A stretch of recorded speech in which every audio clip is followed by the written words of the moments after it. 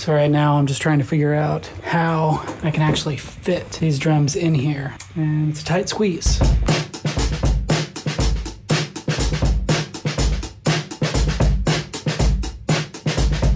All right, so as you know, most of my videos so far have been like talking head, just giving you information videos. And those are pretty time consuming. You got to plan a lot of stuff out. And honestly, I don't have that much time.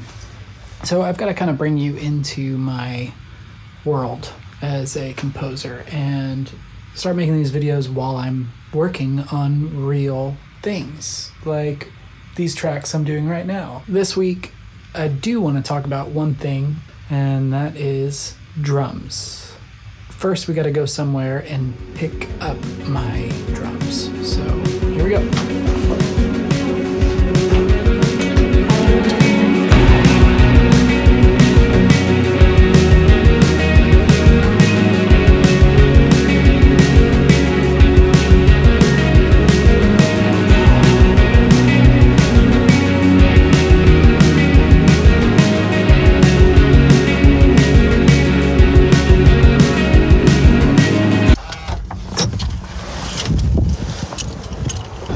Here we are at Tiny Tape Room. Let's see what's inside. Hello. So, tell me about how long you've been in this space, bud. So, we built this space. It used to be a hair salon that hadn't changed from the 60s, and the owner retired, and so we got it. There used to be hair washing stations here. There was no wall here.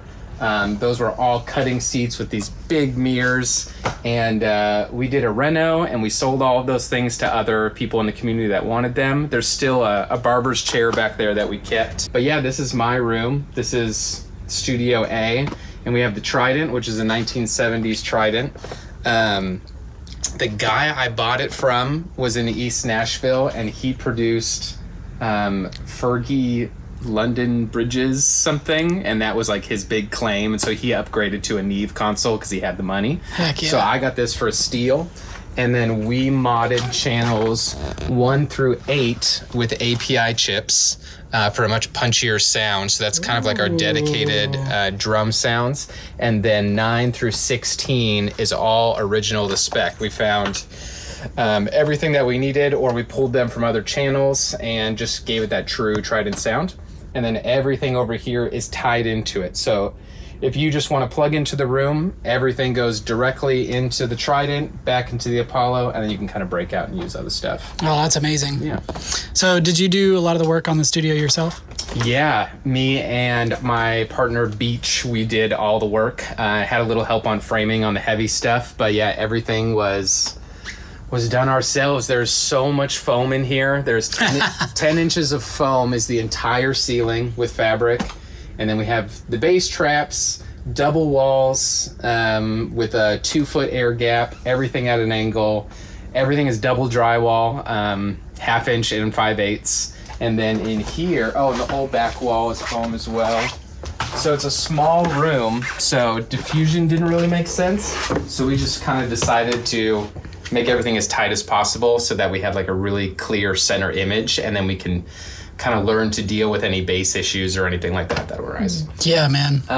But yeah, there's the tracking room. It's 20 by 16 with some quirky angles. We didn't know this fireplace was here. We found it in the demo, so we just kind of refurbished it a little bit so it didn't fall down. That's amazing. And yeah, I like it.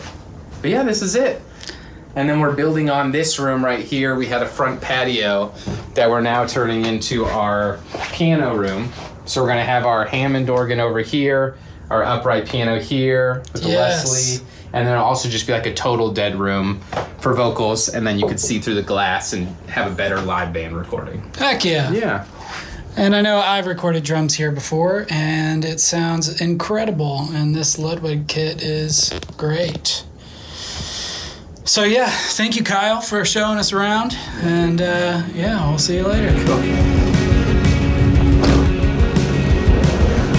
All right, I got my drums, and I'm headed back to the studio to, I'm gonna set up in the control room, and we're gonna record some drums, these songs that I've been working on.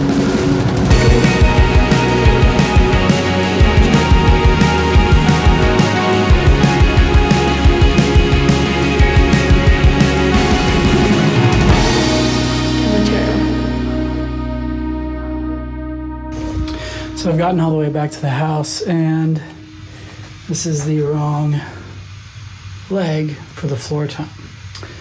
So I'm gonna have to either rig something up or find the right one.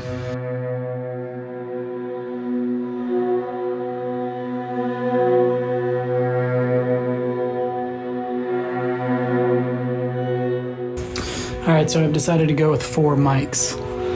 So we have a stereo pair in XY. I've got a snare mic, which is just an SM57, and if you point it just right under the rim at the shell, you can get a full sound out of the snare drum with just one mic instead of doing top and bottom. I'm gonna do the SM7 on the kick drum. Then I'm gonna beef it up with some samples.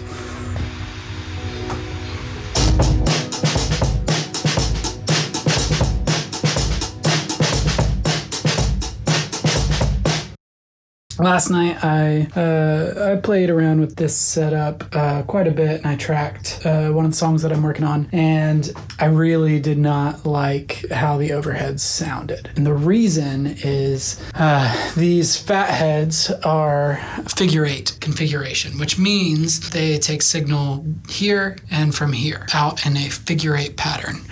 And I really have not done much treatment to this room that I'm in, and I'm getting a lot of weird reflections off the ceiling and all the corners. So what I'm going to do is I'm going to switch them out for my Mojave 201s, which are on my piano right now, and those are in a cardioid pickup pattern. So I think if I put those lower down towards the drums, it's going to feel a little closer and a little less reverberated in this room. So let's try that out.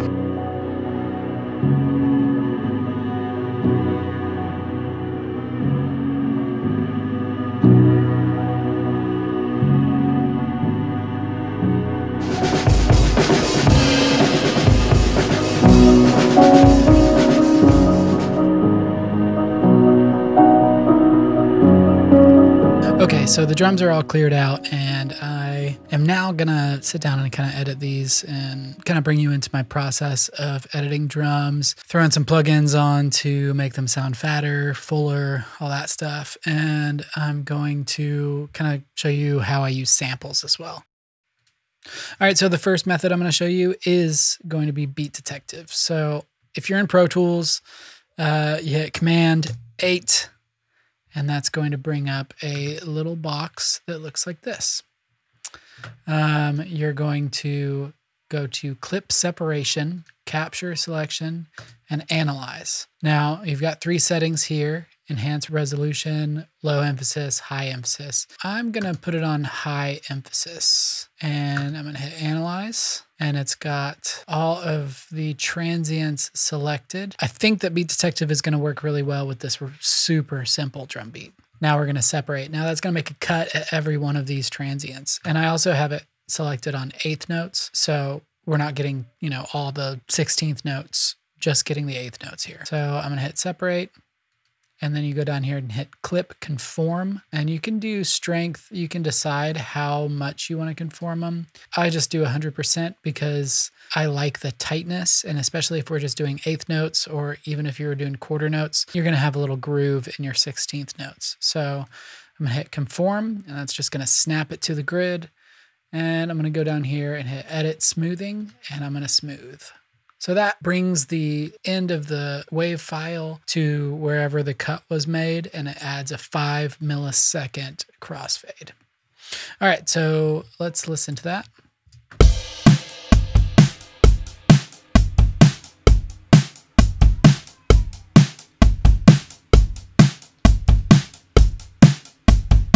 So that's pretty tight. I don't know how we can do better, honestly. That's how I edit drums. Now, I'll show you how I kind of use samples. I use Trigger 2, throw that on, just duplicate the kick drum and the snare drum, and if I had toms on the setup, then I would add those in too. And I'm just gonna blend a little bit of a sample. So with the kick drum, let's listen to that.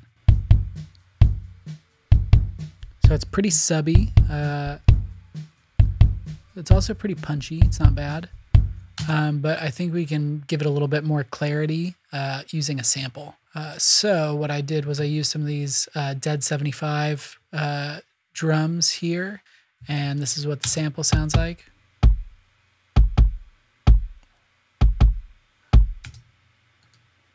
And this is what they sound like together. Which is great. And then I did something similar with the snare drum. So this is what the snare drum sounds like without anything. So I do have an EQ on here with quite a bit of highs boosted. Otherwise, it's kind of boring. And then I doubled that, and I've got trigger on with another Circles snare sample on there. And it's just a really fat, short, dead snare sound that I really like.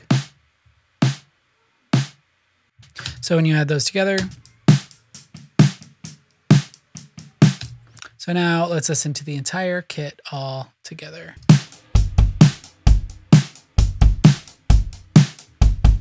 So that sounds pretty dang good for being recorded right here in this fairly untreated room, and 4 microphones and a couple samples. Really not a hard thing.